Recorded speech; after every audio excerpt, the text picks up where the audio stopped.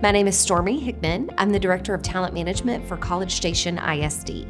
Before we had Cardonex, we were very much mired in the communication between campuses and the district about staffing needs. The campuses were doing their very best to advocate for what they needed on their campuses, but they also were trying very hard to provide that data in a way that was understandable and easily accessible for us at a district level.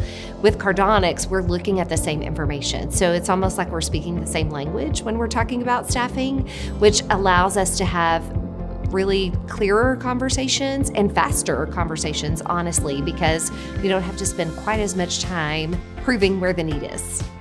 I think one of the big advantages for Cardonex with us regarding staffing is that advanced information. So, for example, students are registering for their courses early in the spring semester.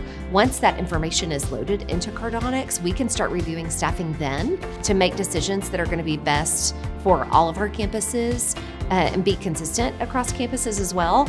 If we wait for our SIS, then it just puts us a little bit behind. So we feel like we're ahead of the game because we have the information in Cardonex sooner than what we would have if we were simply relying on our SIS.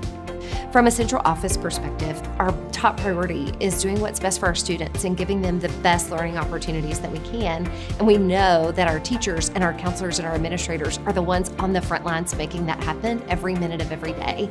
And so any resources that we can provide to them, whether it is in the form of a tool like Cardonex that gives them back their time, or something in Cardonex that helps us better understand their staffing needs so that we're speaking the same language about that, that is important to us so that we can really be there to support what's going on campuses. And we are looking for ways that we can really impact what's going on campuses, and this has been a great way for us to do that.